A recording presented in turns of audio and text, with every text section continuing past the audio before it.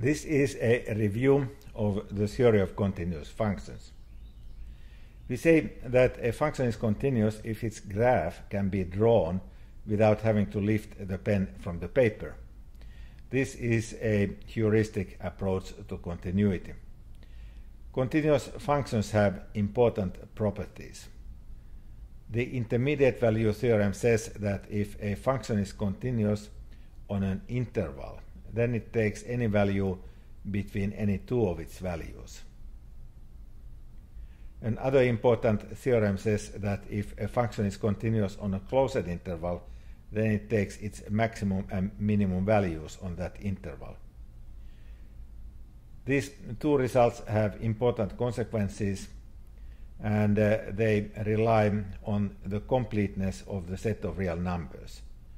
These are deep theorems. To discuss these theorems, it is necessary to have a slightly more rigorous view of continuity than the one that I just gave. We say that a function f is continuous at a point x equals x0 if it has a limit at that point and if that limit agrees with the value of the function.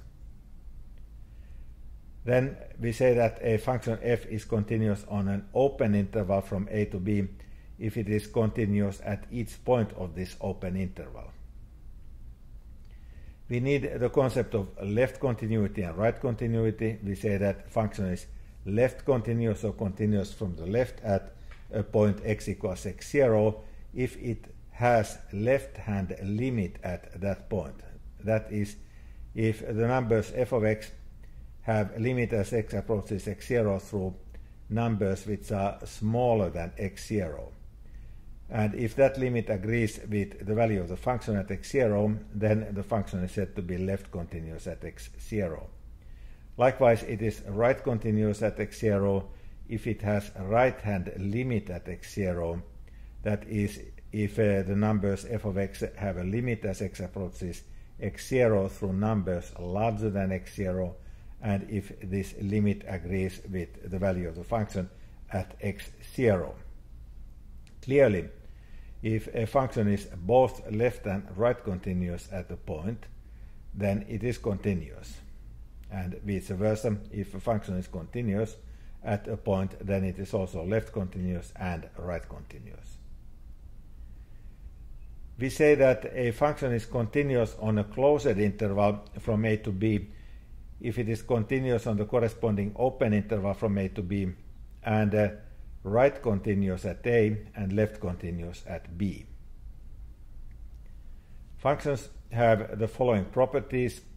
If f and g are continuous at x equals x0, then also f plus g, f minus g, and f times g are continuous, and the function f divided by g is continuous also, assuming that g at x0 is not 0. That is, assuming that f divided by g can be defined at x equals x0.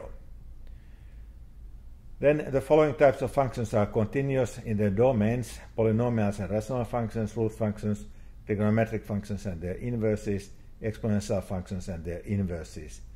Inverses of exponential functions are logarithmic functions. These functions are all continuous where they are defined.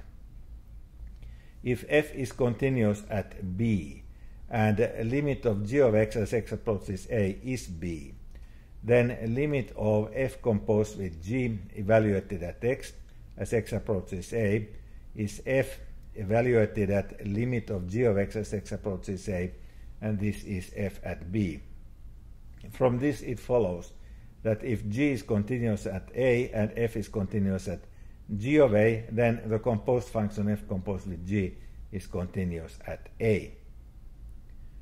So composed functions of continuous functions are continuous functions. The intermediate value theorem says that if f is continuous on an interval from a to b, and t is a number between f at a and f at b, then there is a number c between a and b such that f at c equals t. This is a deep result with important consequences. For t equals 0, this intermediate value theorem is also known as Bolzano's theorem. A rigorous definition of continuity is the following.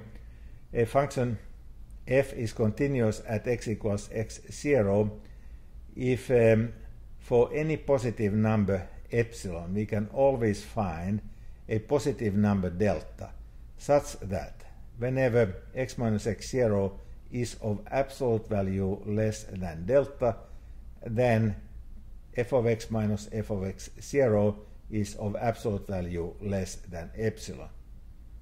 This is a rigorous definition of continuity on which all properties of continuous functions are based. Now I recommend that you go and study the problems, the sample solved problems. They help you to understand when functions are continuous and what to do with continuous functions. This is an important topic. Good luck.